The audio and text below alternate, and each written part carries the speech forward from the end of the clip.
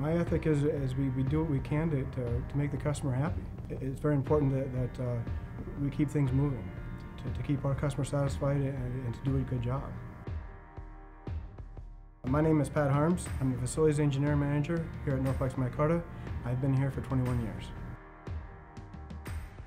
Norplex is a thermoset laminate manufacturer. We make plastics that serve the insulation industry and many other industries.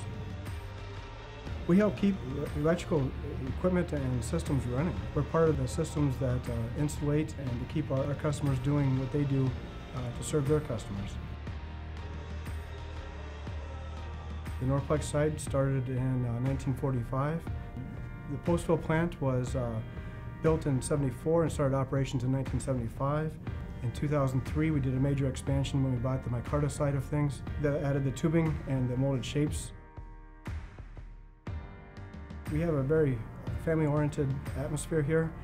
We have people that's been here since the beginning of our opening, 30 or 40 years of experience. The people get along very well. They act like a family. We are a family.